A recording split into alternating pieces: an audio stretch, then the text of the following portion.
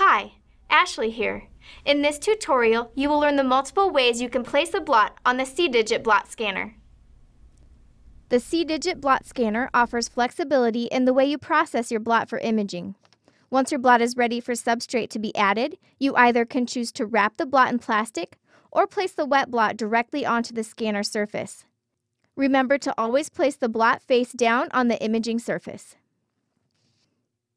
The blot can be placed directly onto the scanner surface either before or after incubation with a chemiluminescent substrate.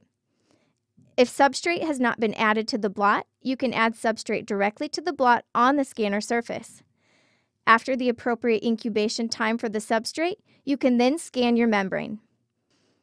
Under normal circumstances, the blot will not dry out in the time it takes to acquire an image.